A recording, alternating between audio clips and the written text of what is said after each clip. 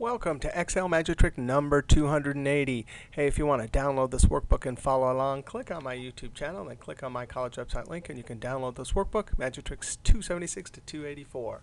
Hey, if your birthday is 1/1/1962 and you want to find out what year you turn 55, this is the year you're planning on retiring, right? And here's the formula, equals year. And what does year do?